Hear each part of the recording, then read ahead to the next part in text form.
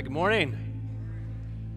Have a question for you as we get rolling this morning. Have any of you ever faced a difficult situation in your life? Any of you ever pray in the midst of that difficult situation? Any of you ever wonder what took God so long to show up in the midst of that challenging situation? Right, that's like not new for us, right? It's not new for the people of God to find ourselves in times where it's challenging, it's difficult, asking this question of God, where are you? And maybe for you, you're in that spot. Maybe right now you're facing some relational challenge or some problem or maybe financial challenge, or maybe thinking about just our country and the political climate that we're in voting season, or maybe thinking about next month is Pride Month and there'll be things pushed in our face that do not line up with the values of our God, and right, just so many different things that kind of go, God, where are you, and how do we seek you, and how do we be a part of what you're doing? Well, some of what we're going to be processing today. Today we're going to be in the Old Testament book of 1 Samuel. We're going to be looking at the life of Hannah. So if you have your Bible or Bible app, you can go ahead and turn to 1 Samuel chapter 1. But before we jump in, start reading there, we're in week 2 of our series, Strength and Dignity. Last week, Jim kicked it off going through Proverbs 31. Proverbs 31 is the end of the book of Proverbs. Right? We're celebrating moms last weekend and celebrating just really godly women in the Bible and godly characteristics. And Proverbs 31 is just this kind of a list of this character traits of really for women and really for men and women to be striving towards, to be about the things of God.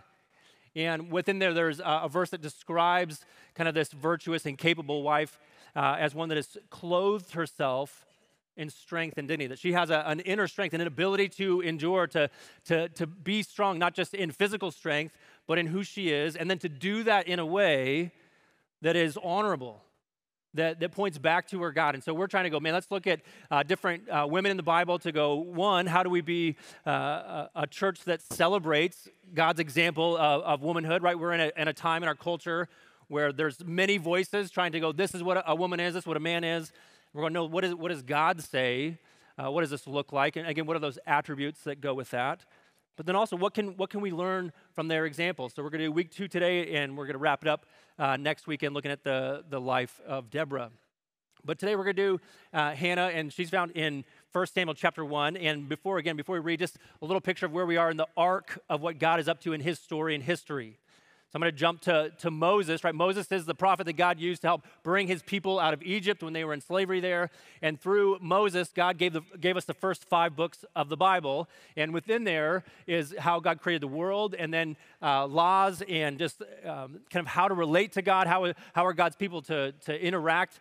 And then as Moses has been leading people out of Egypt through the desert, he brings them to the promised land that God has for them, this gift for them.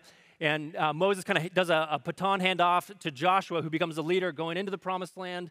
The book of Joshua follows those first 5 books, and it's when really God's people are taking over that land. Then the next book of the Bible is Judges. Judges is a time where they're in the promised land. They're in where God has been leading them. And within the book of Judges is this cycle of people going, wow, God, look how much you've provided for us. You're so good. Then they get really distracted by all the ways that God has provided for them, and they forget about him. They start to do their own thing.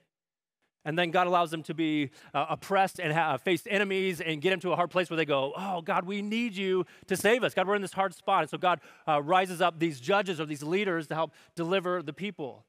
And the end of the book of Judges, so that pattern kind of repeats over and over again. The end of that book ends with this verse in chapter 21, verse 25. And it says that in those days, Israel had no king. All the people did whatever seemed right in their own eyes.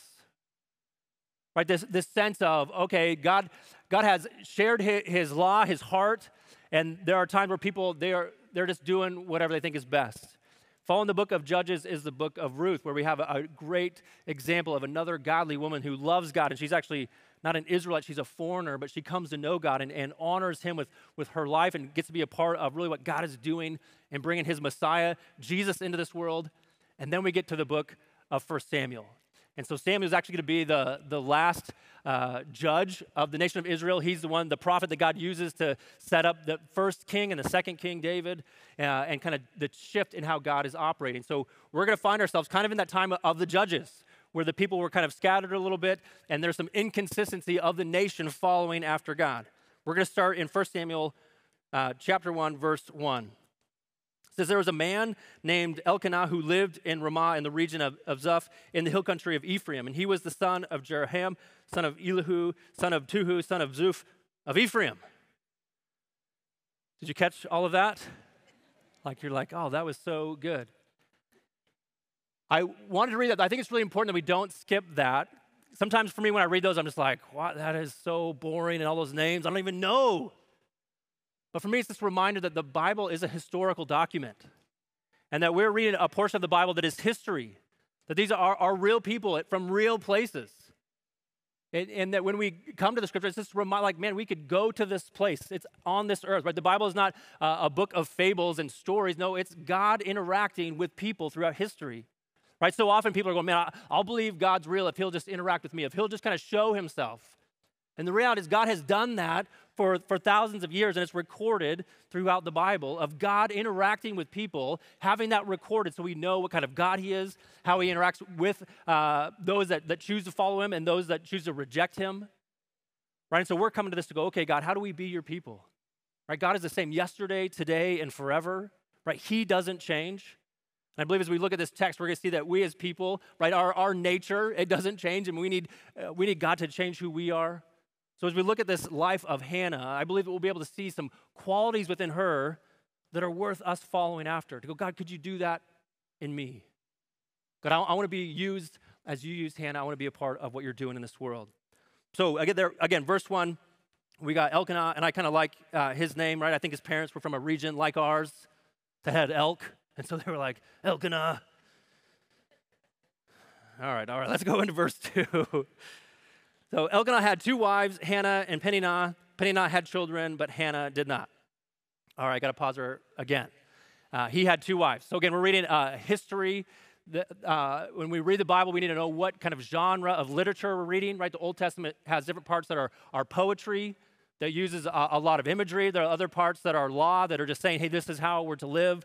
Other parts are history. We're just describing what is happening, not prescribing how we're to live. So he's just saying, hey, this guy had 2 wives. It's not a text that says, y'all need to have 2 wives. No. This is not like a approval of sister wives. That's not what's happening here. And actually throughout the Old Testament, I can't think of one example where it worked well for those that had multiple wives. Like it was never good. And in the New Testament, right, we see in the New Covenant, right, it's very clearly in Scripture to be a husband and a wife. Just the 2 of them, no extras. Sound good? I feel like we've covered a lot of ground this morning so far. No sister wives. Okay. All right, here we have Elkanah. He has 2 wives, and we see kind of this contrast, right? Peninnah has kids, Hannah does not. We're going to kind of continue to see some more contrast as we go. Verse 3 says, each year Elkanah would travel to Shiloh to worship and sacrifice to the Lord of heaven's armies at the tabernacle. And the priests of the Lord at that time were 2 sons of Eli, Hophni and Phinehas. We're not going to meet those 2 characters till later in chapter 2, but really the writing here is setting up another contrast. So we're going to see Elkanah and his family. They are people that are choosing to love God, right? There's the time of the judges where people are really inconsistent. And these priests, these sons of Eli, are described in chapter 2 as definitely not walking with the Lord. Chapter 2, verse 12, it says, now the sons of Eli were scoundrels who had no respect for the Lord or for their duties as priests. Jumping down even further in verse 22 of chapter 2, it talks about how they were sleeping with some of the temple assistants there, taking advantage of their role of these young gals, right? These are not guys walking with God. But then contrast that to Elkanah, who's traveling. He's bringing his family. They're kind of uprooting for this journey to come and to be able to worship God and to be about the things of God. Let's go back to chapter 1, verse 4. So on the days that Elkanah presented his sacrifice, he would give portions of the meat to Peninnah and each of her children. And though he loved Hannah, he would give her only one choice portion because the Lord had given her no children. So Peninnah would taunt Hannah and make fun of her because the Lord had kept her from having children. And year after year it was the same. Peninnah would taunt Hannah as they went to the tabernacle, and each time Hannah would be reduced to tears and would not even eat. Right? We see this family, again, a family that is choosing to worship together, to come together, prioritizing the things of God. And I think for us, again, thinking about on that front end, right, that reality that we can be facing difficulties and challenges even as we're seeking to serve the Lord. Right? And Hannah coming to this place to worship God becomes this place of pain and this reminder of kind of, God, where are you and why aren't you working? Right? This reality she was faced with, this infertility, that she wasn't able to have kids. And in that time, it's important for us to understand just some of the cultural context. When a woman wasn't able to have kids back then, it was just seen most often as a judgment from God. That God is disapproved with you and He is judging you. And this is the way He's telling you that there's some part of your life that's not in line with Him. And so He's not giving you children. So for her, she would be bearing that weight of people just going like, what's wrong with you? Why won't you just choose God? And yet we're going to see here as we continue through this text that she is a woman that loves God. This is not about God's judgment. Another kind of cultural piece that's important to understand is that for women back there, having the kids were the way that people were cared for as elders, right? There weren't facilities and places that they could go to get help in their old age. No, their kids did that. And so again, for her, as she looked into her future, there was no one there that would be there to take care of her. She didn't have any kids. And the text says that the Lord kept her from having children. And again, this is a reminder of historical perspective. It's just describing what happened. This isn't saying that every time somebody struggles with infertility, that God is the cause of that. That's not true. Right? The reality, we live in a broken world, right? Where sin has corrupted us spiritually, but also physically. Right? Our bodies do not always work how they were designed to work. And I think it's important that we have, just again, feel some of the weight of what Hannah was feeling when it comes to infertility. I know even for many women today, right, still a struggle and difficult. Right, last weekend was Mother's Day weekend where we're going to celebrate. We love moms. We are thankful for our moms, but I know for some women, it's their least favorite holiday of the year because it's a reminder for them that they can't have kids. That's part of my wife and I's journey. When we were newly married, we had our plan, and we thought how it would go in having kids, and it didn't happen. We had a hard time getting pregnant, and then when we did get pregnant, we would lose those kids. And happened over and over again to where Mother's Day was a Sunday that my wife did not want to come to church. Be reminded that we couldn't do that. That wasn't a part of our story yet. And so painful, so difficult. And I have a picture here to share just kind of some of the weight of what does that feel like to be someone that struggles with infertility or that's had kids and lost them. And this is a picture we really relate to. This isn't a picture of us, but it's really kind of like of our family. We journeyed through that infertility. We feel so blessed. We have 3 girls, but we also have 3 kids waiting for us in heaven. Right? As we believe as Christians, right, that life begins at conception, that those are lives that God designed, that they are people that matter, and one day we'll get to meet them. And that journey for us, right, it was painful and hard and difficult. I know for others, like they didn't get to even have their own kids. But it was a time that reminded them that we need the Lord. We need to be reflecting His heart in the midst of the situations we find ourselves in. And it changed us. But I no longer ask married couples when they're having kids. Because we got asked that so many times, and the pain behind that answer, we just got tired of giving it. We even heard people in that journey tell us that maybe this was a sign that God was telling us that we weren't fit to be parents. That this was some of His judgment for us. That He was really watching out for kids to not give them to us. And we were involved in,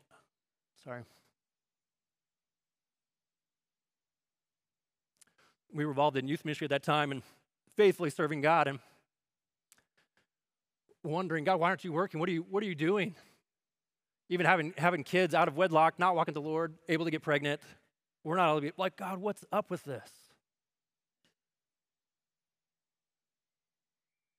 And I think for Hannah, she experienced a lot of those same things of people going, hey, from our perspective, it seems like something's wrong with you.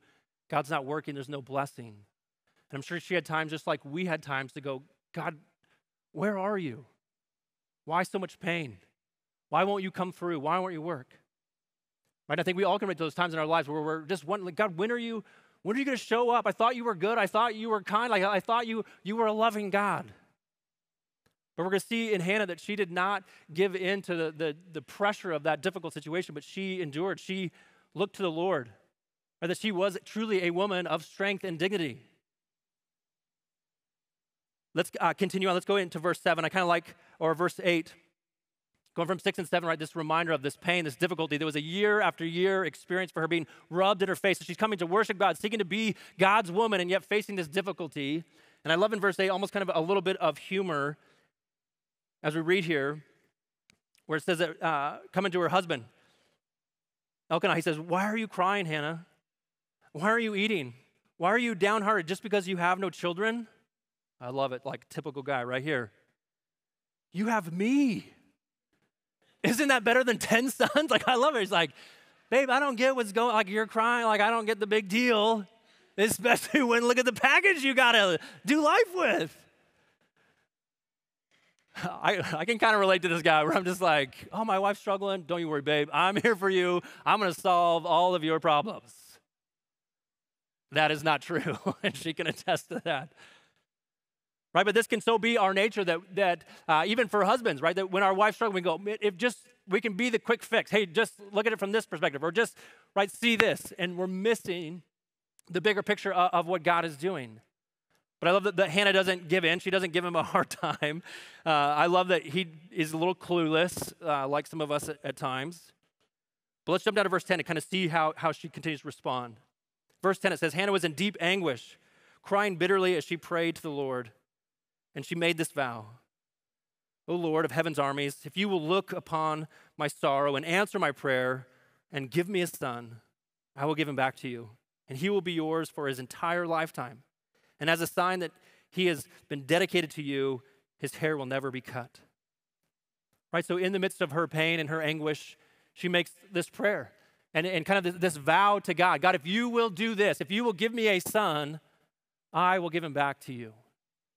And again, right, this, we kind of get a sense from the text that this is maybe the first time she's praying this prayer. Probably not the first time she was praying based on her circumstance, right? This was a year after year occurrence of coming in to worship God and having to be rubbed in her face that she had no kids. But now she gets to the point where she prays and asks God very specifically for a son.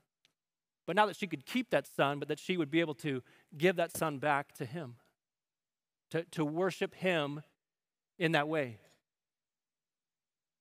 And I think a good reminder for us that God often is delaying maybe in our life, when we're praying and asking him to work.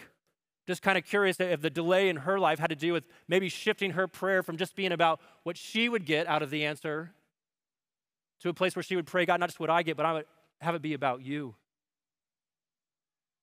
I think sometimes God delays in our life to get us to a place where our prayers shift from just being about how they could be helpful for us. They could turn to be a blessing to others. Well, let's see as she continues.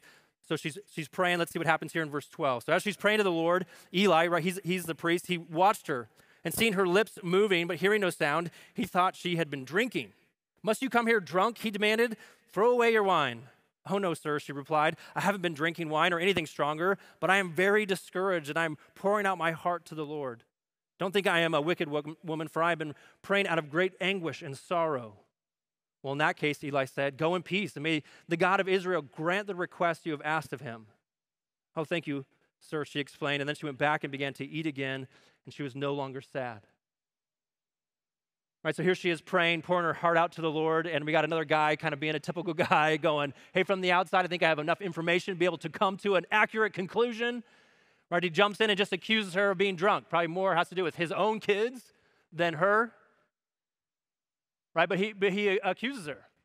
How many of you love to be falsely accused? You just love it? In your distress, in your pain, in your difficulty, for just somebody to make a bunch of assumptions and jump in and just attack your character? Anybody? You're like, I don't know about you, but when that happens for me, right, I'm tempted to do a couple different things. One, to just totally ignore them. Two, punch them. Or three, attack back. And I find her response to be such a great godly response.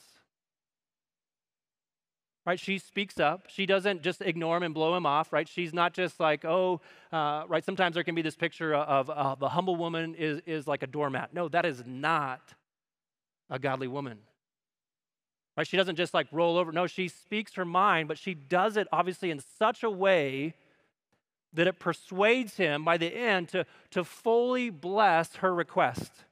He has no idea what she is praying, but he just, based on how she interacts with him and shares her heart and what's happening, he shifts and just, man, would God grant you the request you have?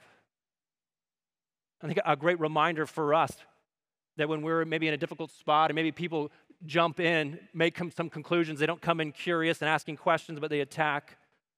And how can we be like Hannah and respond really well to speak from our perspective, but to do that with a humility, with a kindness, not with a sharp tongue, not to tear them down, right? She could have so easily like flipped this right back on Eli and his sons and just got him, but she doesn't do that. Humbles herself, states her case, and God blesses her, right? He prays for her that she would have the request that she's asking. And then keep continuing on, verse 19. It says, then the entire family got up early the next morning, went to worship the Lord once more, and then they returned home to Ramah. And when Elkanah slept with Hannah, the Lord remembered her plea, and in due time she gave birth to a son, and she named him Samuel. It's a great name, by the way. Samuel, for he said, I asked the Lord for him, or asked of the Lord. In the Hebrew, it sounds like kind of asked of God. Right? It's just this reminder that God hears us when we pray. Right? She has this reminder. She's in this time, like years, right? Year after year, they would come to the temple. Then this pain and this difficulty, questioning probably, God, where are you? And what are you doing? Why is it so difficult? And people having their judgments and their perspectives coming after her. But she prays, she comes to the Lord, she chooses him. And then when her son comes, she's just reminded, man, God answers prayer. God heard me. God saw me. That whole time, he was there.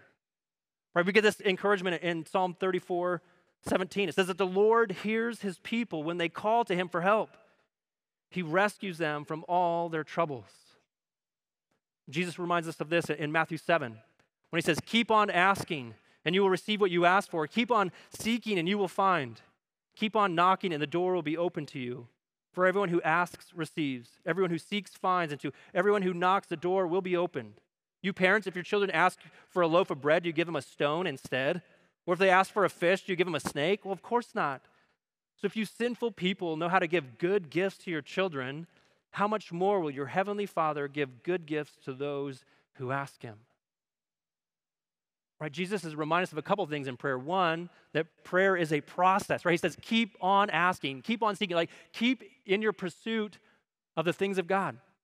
Right? Don't give up when you just aren't hearing an answer or you're not sure what God is up to, right? He says, keep at it. And then this reminder, though, that God is good, that he is a good father, that he desires to give good gifts to his kids. And this doesn't mean that prayer is like a magic formula, like God is just some genie in a bottle that you just get to just keep saying one thing and then God does it for you. No, he's a good father. And sometimes good fathers say no to their kids. Reminded one time when our kids were really young, remember asking them what they wanted to eat the next day. Like, hey, what do you want to eat? And they were like, well, for breakfast, we would like to have ice cream. And then for lunch, we would like to have ice cream so that when we get to dinner, we can have ice cream. Right? And as a good father, I was like, well, absolutely, whatever you want. Whatever makes you feel good. No, like not at all. Right? It's like, no, that's a terrible idea. No. And sometimes that's how it is when we pray to God, right? We have things that we're asking God, and we think from our perspective, God, this seems like a really good thing. Would you just do this? And he says, no. Right? Or in Hannah's case, it's like not yet, right? There's years of waiting, and then there's an answer. Right? Again, maybe the situation you're in, the difficulty you're in, whether it's, again, a relationship or maybe a kid that's far from the Lord or whatever it is. And maybe you've been praying and seeking the Lord and examining yourself and going, man, God, is there some area of my life? Like, what is it? Why won't you come through in a way that I thought you would? Right? But there's this encouragement. Keep seeking. God is good. But I also like this reminder in James chapter 4, this reminder that James kind of writes to rebuke the church a little bit of, man, sometimes we are the problem in our prayer life. He says this in James 4, towards the end of verse 2, he says, you don't have what you want because you don't ask God for it. So problem number one, he's saying, hey, you don't even pray and talk to God about the things that are going on in your life. But then verse 3, and even when you ask, you don't get it because your motives are all wrong. You want only what will give you pleasure, right? It's all about you. Right? And I'm thankful that God has a bigger perspective, that sometimes he says no or not yet. Right? I even think about Jesus, right, before going to the cross, when he's in the garden, he's praying, and he's just in anguish going, man, Father, if there's any other way, can we do this any other way? He doesn't want to do it, but he ends with it, but not what I want, but what you want. And the Father doesn't change his mind. He continues on, and Jesus goes to the cross. Right? His answer to prayer was, yeah, it's not going to be the way you want. And I think, right, even for the disciples that were there, right, they were so confused about how God was working in that situation, right, going, man, we thought Jesus was the Messiah. We thought he was the one that was going to deliver us and the one that has been promised and that we would be in this place of freedom coming. And now he's going to the cross and he's dead, right, and they're hopeless and they're just seeing that moment. Right, but from our perspective, right, we got to step back. Man, God was absolutely working. Even when Jesus went to the cross, God was working. When Jesus was in the grave, God was working. Right, because we know the third day, right, that God raised him from the dead to bring life, to bring forgiveness, to bring hope. Right, again, for Hannah, right, in a time going, God, where are you? And when are you going to work? And when are you going to come through? God did come through eventually. Right, in his timing, and in a way that made it no longer just about her, but her willingness to be yielded to him and to the things that mattered to God. Let's keep reading verse 21. So she's been given the son Samuel. She names him, man, God hears us when we pray. This reminder, God is alive. He's attentive. He cares. Well, the next year, Elkanah and his family went on their annual trip to offer a sacrifice to the Lord and to keep his vow, but Hannah did not go.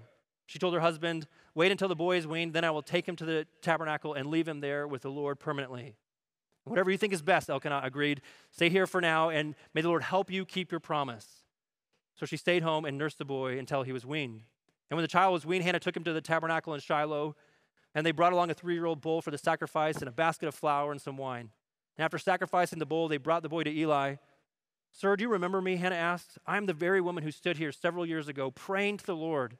And I asked the Lord to give me this boy, and he has granted my request. And now I'm giving him to the Lord, and he will belong to the Lord his whole life. And they worshiped the Lord there.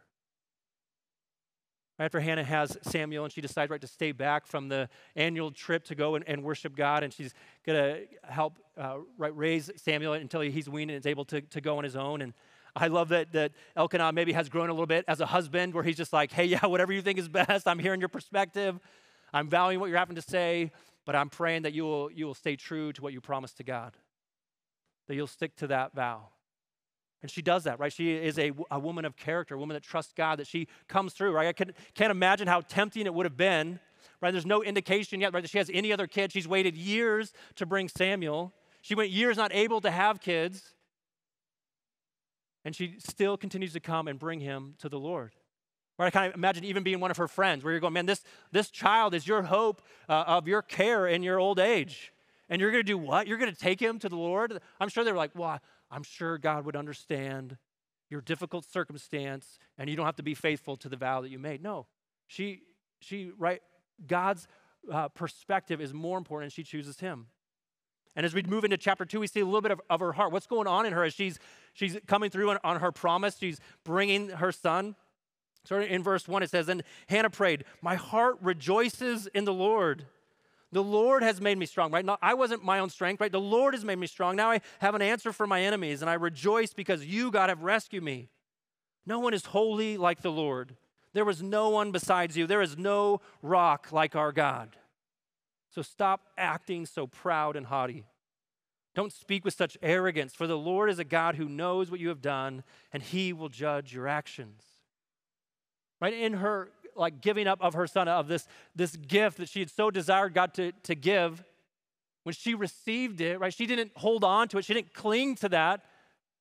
No, she continued to trust God and gave her son to the Lord. And in that, she worshiped and celebrated God and saw God working in her life.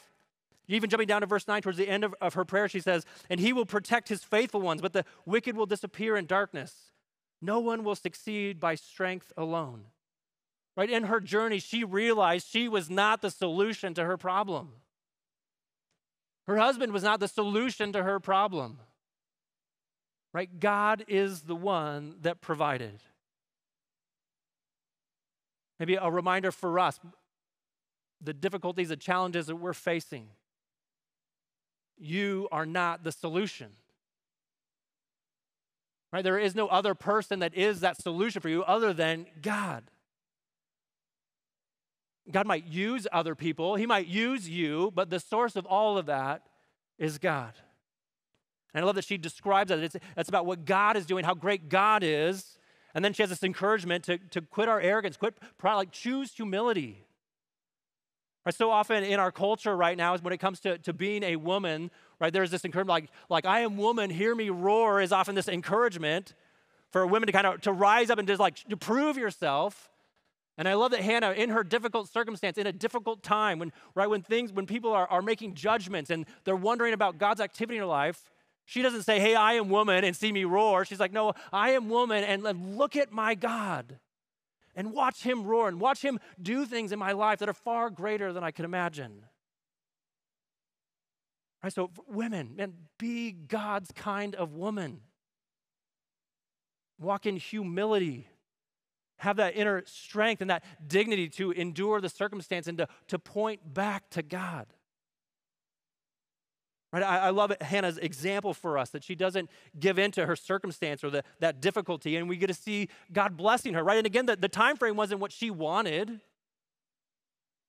but we see God's blessing as we continue on, jumping down to verse 18. It says that Samuel, though he was only a boy, he served the Lord, and he wore a linen garment like the other priests, and each year his mother made a small coat for him and brought it to him when she came with her husband for the sacrifice. Before they would return home, Eli would bless Elkanah, his wife, and say, may the Lord give you other children to take the place of this one she gave to the Lord. And the Lord blessed Hannah, and she conceived and gave birth to 3 sons and 2 daughters. Meanwhile, Samuel grew up in the presence of the Lord.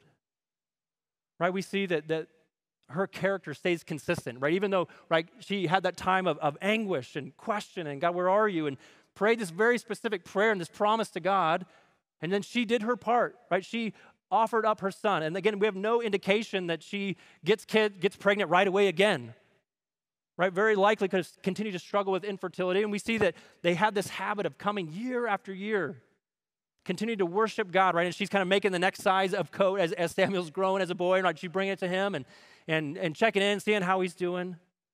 And then Eli the priest is praying for them that they would have children. And then eventually, right, they do. And God blessed, right, 3 sons. She just asked for 1. God, just give me a son, and I'll give him back. And God not only gave her a son, which she did her part and gave it back, but then God gave her more. I think this is a reminder for our God is good, that he desires to work in our life. But Hannah was able to get to the place so that her life and her priority wasn't just about her and what she would get out of it, but it was about God. Thinking about at the beginning of this story when we meet these 2 wives, kind of their contrast, right? Peninnah had children, Hannah did not. And it seems like at the beginning, the one that would have the most blessing and the biggest impact would be Peninnah, not Hannah. But by the end, in her willingness to have open hands and to yield her life to the Lord, right? She has multiple children, but that child that she yielded towards Samuel, right? Samuel becomes a leader of the people, a prophet that God would use to bring a deliverance and help set up the kings and represent and get the nation to a place of health and prioritizing God. Right? And her willingness to not hold on to God's answer, right, proved to be a blessing to many.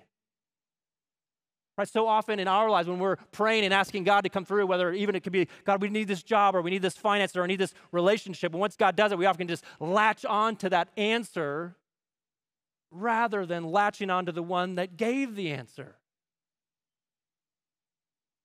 The reality is, right, if we put our hope And the gifts that God gives us, they eventually lead to death. That's what the book of Judges is all about. When the people just prioritize God's blessing and not God, they get to a place of chaos and death. Just a reminder for us that how do we be a people that as God blesses, we have open hands. And then we don't hold on to these things, that it's not about this stuff. It's about God and what he's doing and how he wants to use us to help others see how good he is, how worthy he is of our lives. I want to read this passage in Ephesians 3 as we're getting ready to wrap up here. In Ephesians 3, Paul's praying for the church in Ephesus, and he's just really encouraging them to just have their lives be about God and his love, to see how God wants to work and the blessings of God that aren't just about, they're not about physical things, but it's really about God. He says this in verse 16. He says, I pray that from God's glorious and unlimited resources, that he will empower you with inner strength through his Spirit. Then Christ will make his home in your hearts as you trust in him, and your roots will grow down into God's love and keep you strong. And may you have the power to understand, as all God's people should, how wide and how long and how high and how deep his love is. May you experience the love of Christ, though it is too great to understand fully. Then you will be made complete with all the fullness of life and power that comes from God. Now all glory to God, who is able, through his mighty power at work within us, to accomplish infinitely more than we might ask or think. Glory to him in the church and in Christ Jesus through all generations, forever and ever. Amen. Our God is good. And again, you might be finding yourself in a challenging spot, a difficulty. Maybe people are having some judgments about why you're there, and maybe you're even questioning, God, do you even see me? Do you notice? God, how many years do I have to endure? When will you show up? I love that God is the same yesterday, today, and forever. And I love that he has it recorded of how he's had to interact with people throughout time, and his interaction with Hannah, that he saw her in her trial, in her difficulty, and blessed her as she was willing to yield her life to be about the things of God. So what do we do with this? And one thing, maybe you're here today and you haven't yet made that decision to surrender your life to God. I want to encourage you to do that. God is good. He made you on purpose to be in relationship with him and to be a part of what he's doing in this world. He is a real God. He really does interact with people. He so desires a personal relationship with you. That's why he sent Jesus. In a moment, we're going to be taking communion together. And it's this reminder that God sent Jesus to come to this earth to live a sinless life, to show us what it looks like to be in right relationship with God, to trust God, even in the midst of difficulty and trial. But God is greater. And there's life and there's forgiveness. So again, if you haven't made that decision, I want to encourage you today would be that day. Surrender your life to God. And for those of us that have made that decision, maybe some good reminders for us as we read this passage and see how God is interacting. One is this reminder that facing trial and difficulty is normal for the people of God. It doesn't mean God doesn't like you. And his delay in answering your prayers doesn't mean he is judging you. But he is wanting you to get to the place where your hands are open. That your prayers aren't about you, but they're about him and how he wants to use you in his kingdom. And maybe you're already there. Maybe it's still a time where he's just saying, wait, not yet. Have hope. God hears. He sees you.